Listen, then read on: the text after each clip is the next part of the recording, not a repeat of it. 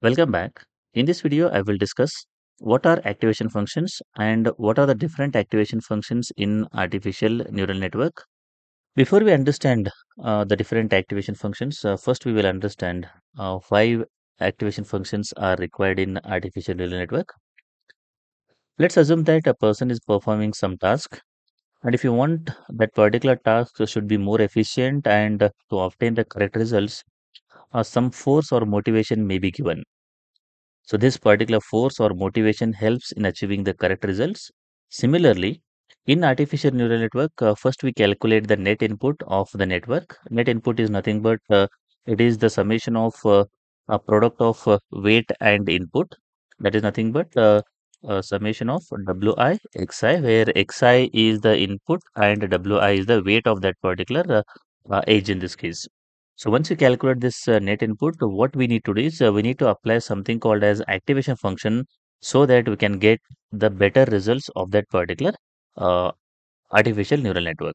So that is the main idea behind having the activation functions in artificial neural network. Now we will discuss each of the activation functions one by one. The first activation function is identity activation function. Identity activation function is also known as a linear activation function because whatever the input we have, the same thing will be the output in this case. For example, let's assume that we have calculated the net input. The net input is equivalent to x. Whenever we apply the linear or identity activation function on the net input, we will get again the same value here. That is the reason it is called as identity or linear activation function. Usually, we use this identity or linear activation function on the input layer where we don't perform any transformation. Whatever the input is there, the same thing will be transformed to the next layer in this case. This is how we can show the identity activation function in pictorial representation. As the value of x increases, the value of f of x increases linearly in this case. The second activation function is binary step function. Binary step function is defined with this formula. F of x is equal to 1 for all x greater than or equivalent to theta, where x is the calculated net input and theta is the some threshold value here. If the calculated input is greater than or equivalent to threshold, the f of x is equal to 1 or the output of binary step function is equal to 1. The output of binary step function is equal to 0 if the calculated net input is less than threshold value here. So it shows that the binary step function value will be either 0 or 1. It is most widely used in single layer neural networks. So whenever we have a single layer neural network, so usually we use binary step function if we are expecting two results, either 0 or 1 over here. So this is how we can show the binary step function. If the value of x is less than threshold value, the f of x is equal to 0. If the value of x is greater than or equivalent to some threshold value, f of x is equal to 1. There are only two possibilities in this case.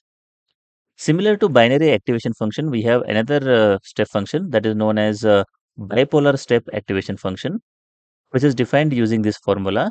In this case, we have again two outputs. One is 1, another one is -1.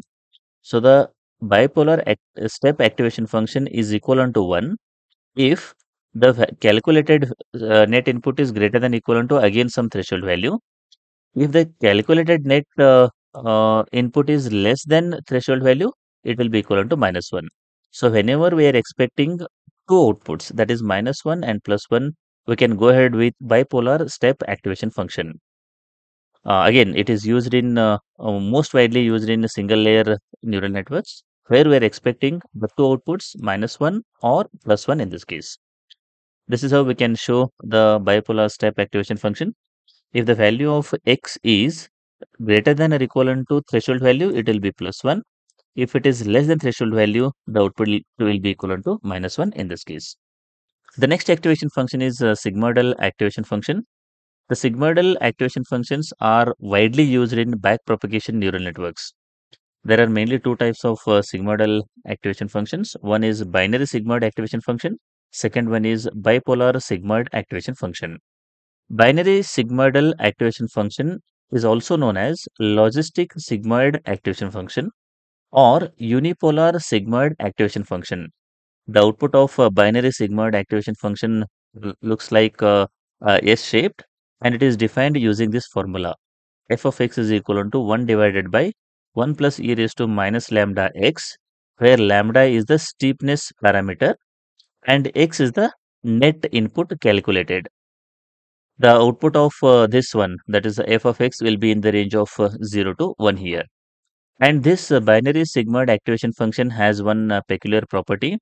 The derivative of this function is always equivalent to steepness parameter, that is lambda, f of x 1 minus f of x here. So this is one peculiar property of binary sigmoid activation function, and it can be shown something like this.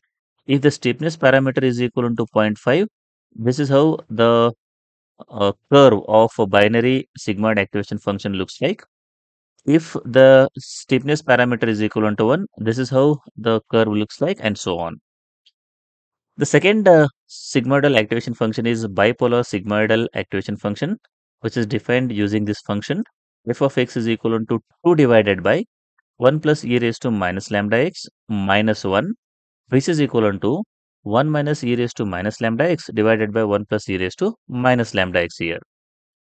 The output of the bipolar sigmoidal activation function will be in the range of minus 1 to plus 1. Binary sigmoid activation function will be in the range of 0 to 1. It will be in the range of minus 1 to plus 1 over here. Again, it has one peculiar property. If you do the derivative, or if you take the derivative of bipolar sigmoid activation function, it looks something like this. F dash of x is equal to lambda divided by 2, 1 plus f of x, 1 minus f of x here. And the curve of bipolar sigmoidal activation function looks something like this. If the steepness parameter is equal to 1, this is how the curve will look like. It will start from minus 1, it will go to plus 1 in this case. Similarly, for a different steepness parameter, we will get different curves in this case. The last activation function is known as ramp activation function, which is defined something like this. F of x is equal to 1 if the net input is greater than 1. It is equivalent to 0 if the net input is less than 0. The output of a ramp activation function is equivalent to the net input, that is x, if the calculated value or the net input is greater than equivalent to 0 and less than equivalent to 1 in this case. It can be shown something like this. If the value of x is less than 0, the output will be 0 here. That is the first thing. As the value of x increases starting from 0, the output will be linearly increased in this case. That's the reason f of x is equal to x here. Till what period? Till 1. As the value of x becomes 1, the f of x will become what? 1 here. As the value of x will become 1 here, the f of x will become what? 1 in this case. So in this video, I have discussed why we need activation function in artificial neural network and what are the different activation functions exist in artificial neural network. I hope the concept of activation functions is clear. If you like the video, do like and share with your friends. Press the subscribe button for more videos. Press the bell icon for regular updates. Thank you for watching.